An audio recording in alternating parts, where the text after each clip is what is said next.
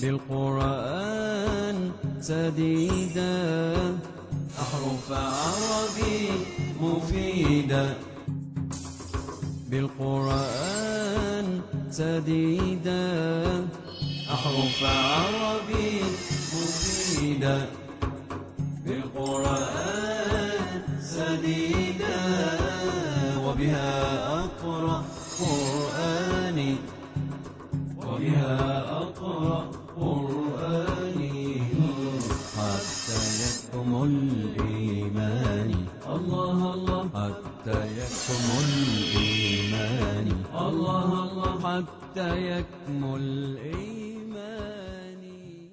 بسم الله الرحمن الرحيم. الحمد لله رب العالمين وصلوات الله وسلامه على سيد الأنبياء والمرسلين نبينا محمد وعلى آله وأصحابه أجمعين.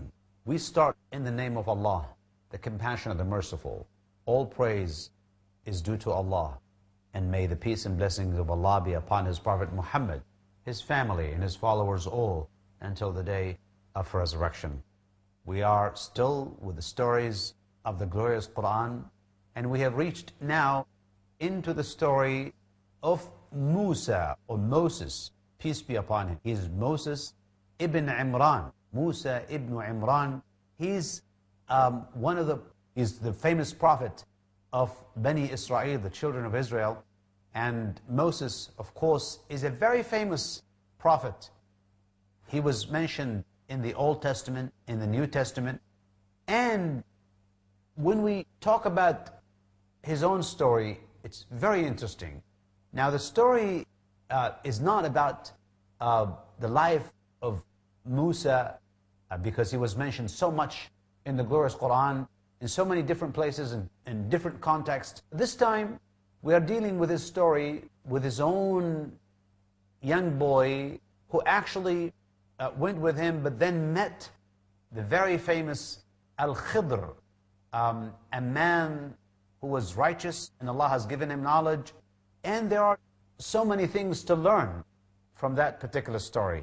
Let us read of what the Quran says in Surah Al-Kahf, which is chapter number 18, verses number 60 to 74, where Allah subhanahu wa ta'ala says, وَإِذْ قَالَ مُوسَى لِفَتَاهُ لَا أَبْرَحُ حَتَّى أَبْلُغَ مَجْمَعَ الْبَحْرَيْنِ أَوْ أَمْضِيَ حُقُبًا. He said to his own boy servant, he said, I will not pass until I find the junction of the two seas, or I will be traveling for years and years. Because Allah told him, and this interesting story is told us in the hadith, because as you know, we support what is in the glorious Quran with what is in the hadith of the Prophet, peace be upon him, and vice versa, because they all came from the same source, from Allah subhanahu wa ta'ala, who either told the story in his own book, glory be to him, or he told it through the sayings of the Prophet Muhammad, peace be upon him. Now, the story in the hadith is like this. Now, Musa was given so much knowledge by the grace of Allah, and he said to himself, there is no one who's more knowledgeable than me. I have so much great knowledge. And Allah wanted to teach him a lesson. And Allah said, well, there's someone who is more knowledgeable than you are. He said, where is he? I need to see him and reach him and learn from him. So Allah subhanahu wa ta'ala asked him to go and to find the junction of the two seas, Majma'ul Bahrain. And there he will find the man, the righteous man, who will teach him something of the knowledge that he was given by Allah subhanahu wa ta'ala. He moved with his own boy, and according to the reports, it was Yusha ibn Nun, again another righteous boy who was serving Prophet Musa alayhi salam, may Allah's peace be upon him. And they went on, and until they reached that place where they sat at the junction of the two seas, they actually were very tired because of traveling, and they kept their own fish, because one of the signs is that Allah has given Musa is that keep a fish with you in your own basket, and the fish, wherever you lose the fish, that is the place where you find the righteous man. Now they came and they were so much tired, and they actually found a rock, and they slept around the rock, and they put themselves against the rock because they were so tired. And because Allah subhanahu wa ta'ala, of course, made it so that when they were asleep, the fish, vigorously jumped around and just got itself out of the basket, went through the sea, creating like subhanallah, like a channel inside the sea, or tunnel. And when they woke up, they continued on forward, and they got into another point in that journey. And then he said, Musa said to his own boy servant, give us our food, we feel very hungry. He said, yeah, that's right. But then the fish, which was their own food, got out of the basket. And I forget to tell you that this is what happened, because they were so tired and they just kept on marching.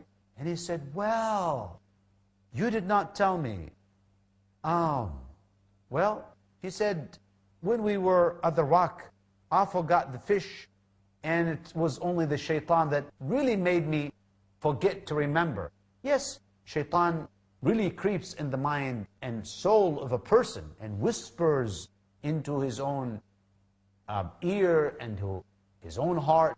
So he would forget. As they forgot, because of shaitan, or the Satan did not allow them to, he actually went back and he said, this is exactly, my boy, what we want.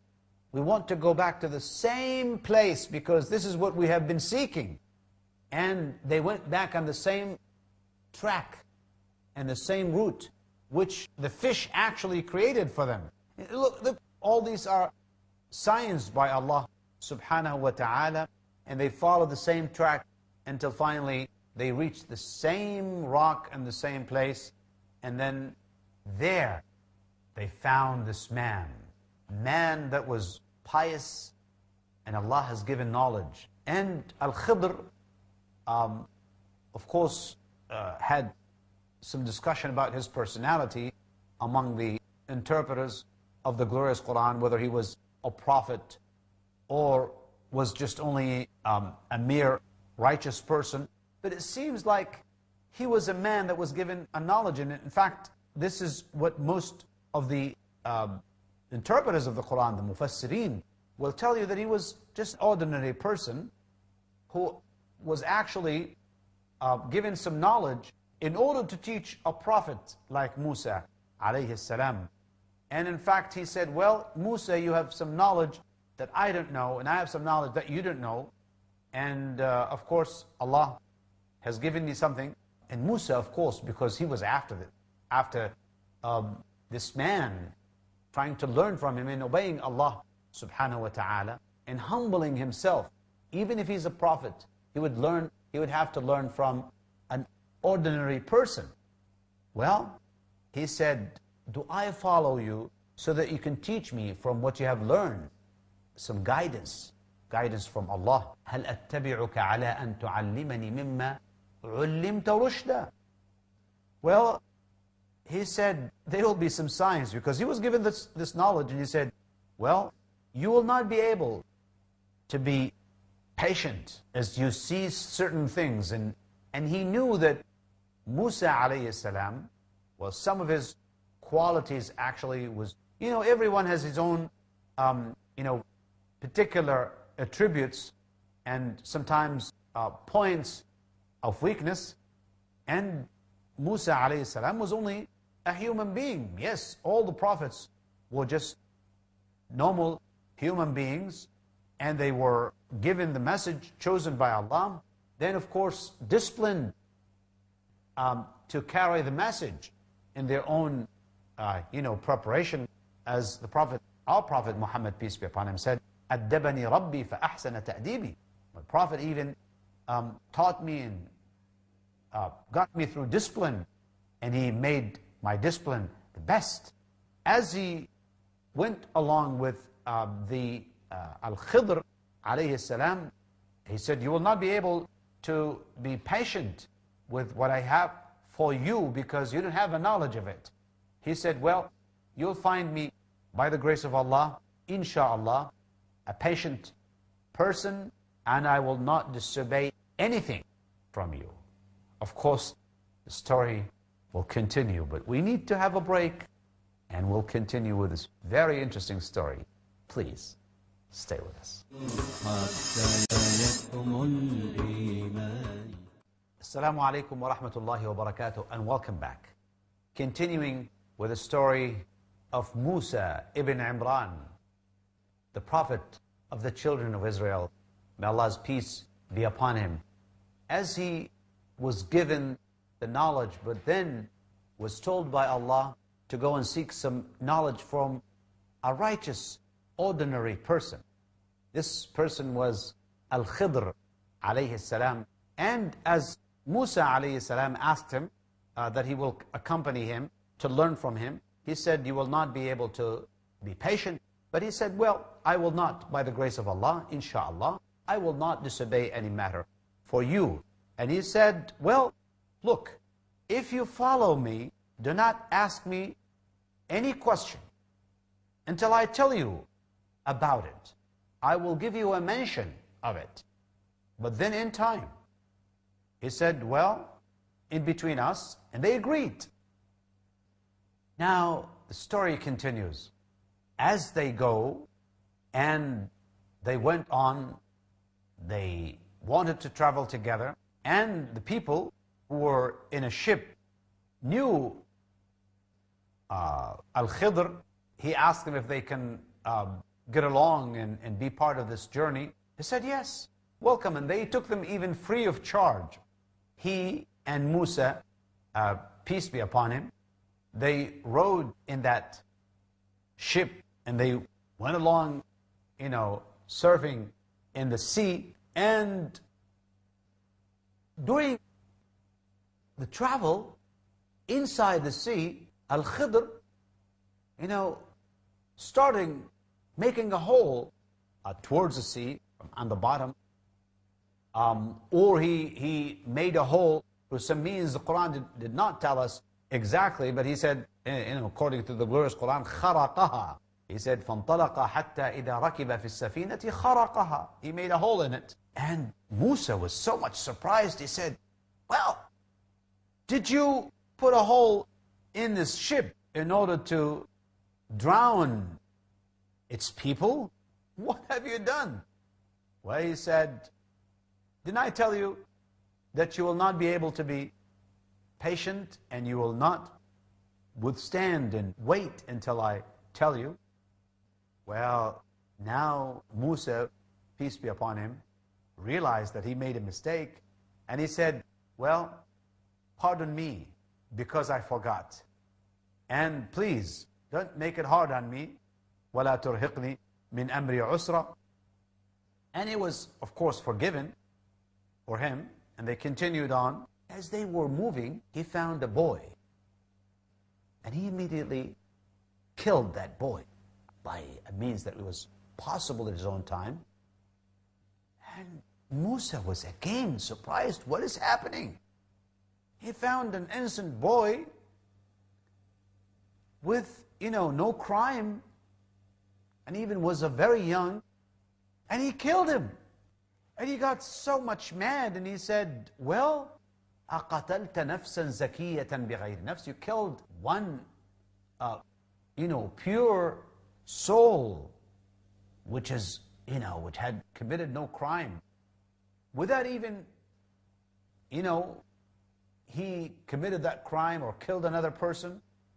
You really had done something. You have done a miserable and evil and dreadful act. He said, well, didn't I tell you that you will not be able to withstand what I was telling you? You were not patient. And now you're coming into that same old objection to what I've been saying. Well, he said, I know myself now. Prophet Musa alayhi salam said, I know that if I would ask you anything after this, of course, now I think this is going to be the parting between me and you, because I think it was enough for me to make 2 mistakes in a row, and it's your right that you have an excuse now that you can leave me and abandon me.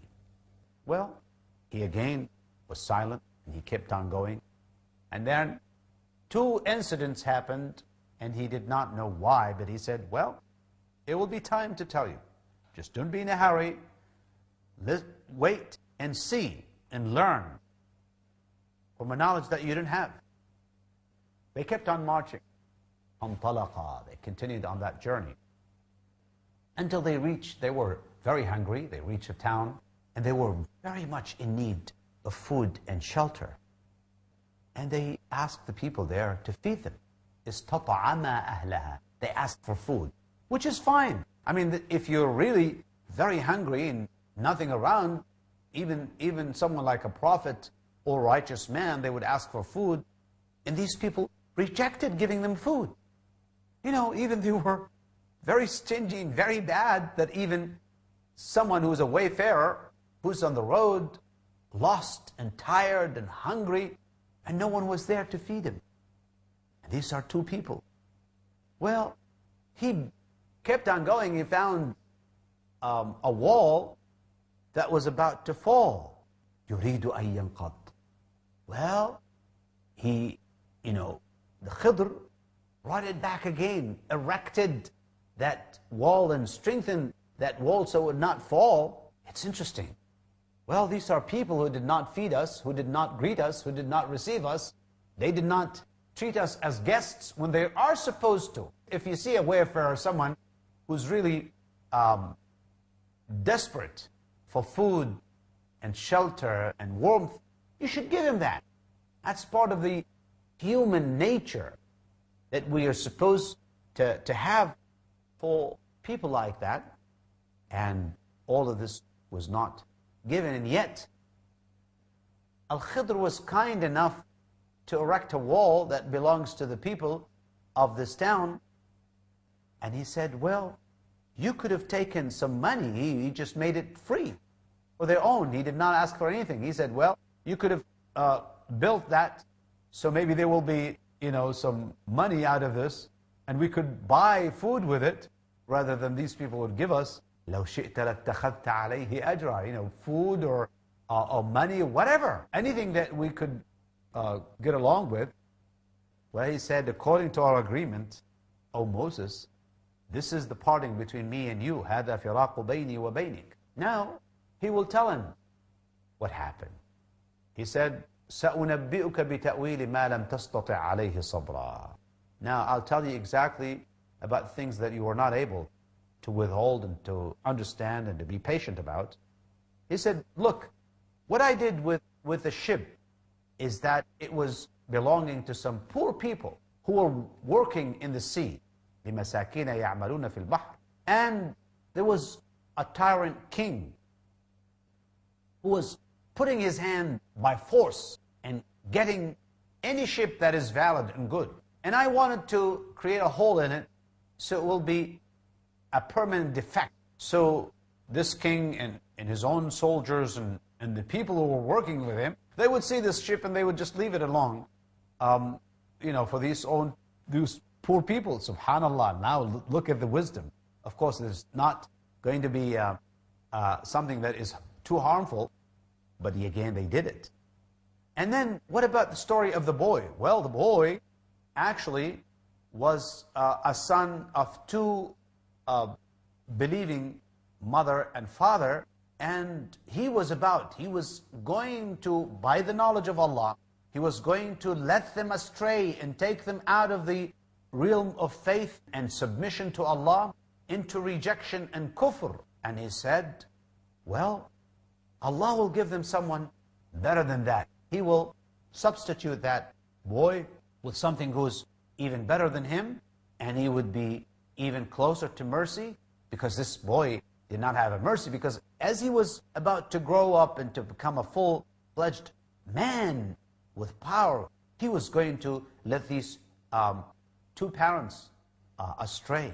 Now the wall was belonging to two orphans who were very much in need of a treasure that was left under that wall by their own righteous father. And he wanted them to grow up. And had that wall fallen into the ground, it would be uncovered and people would get this treasure and take it away from the two boys who were very much in need of it. They were orphans and no one was going to give them anything to grow up with. And it was the will of Allah subhanahu wa ta'ala to get this treasure out of His own mercy and kindness to these two boys. That's why He put that wall back again to serve this purpose. And of course, it was not done by my own. Look what this knowledgeable and righteous person was saying. He was attributing this to Allah subhanahu wa ta'ala. Of course, no one would do this without a knowledge. How would you know that this was the case unless you are a righteous person like that, especially killing this innocent boy, seemingly innocent, but he was about to commit that crime against his own parents, and that's why Allah substituted him with someone who would be kind to the parents. First, this story of the ship that was owned by these poor people, and it was a source of their own living, and yet this tyrant king was putting his hand by force over anything that would be possible to take, and this righteous man, Al-Khidr, made it defective so that it will stay as a source of living for these poor people. And the second benefit that we learned and understand the reason why he did what he did is killing that boy who was really going to be real source of taking his parents, because out of their own love and compassion to him, taking both of them from Iman into kufr and rejection of Allah subhanahu wa ta'ala. And this was really something terrible. And Allah substituted him with another one who was closer in mercy, who was very kind, and who kept giving them the right and being kind to them. And of course, the last thing is this wall that was about to fall, and the treasure was left under that wall so that these poor orphans would find something to live by and to take the treasure that was left to them by their own righteous father. You know, these are things that are important. Now, what about the Khidr who lived through that and taught this great prophet of Allah, Musa, may Allah's peace be upon him? Well, he actually died because no one would be kept alive until the Day of Judgment. Everyone, except of course Eesa alayhi salam, who was lifted up by Allah subhanahu wa ta'ala. And this tells us some great lessons and wisdoms that we find in the glorious Quran. Obviously there are many things to learn, but since we're coming to the end of our episode today, I'd like to leave you with this, and we will be more inshallah with stories from the glorious Quran. Until I see you, I ask Allah to keep you on the straight path. Wassalamu alaikum wa rahmatullahi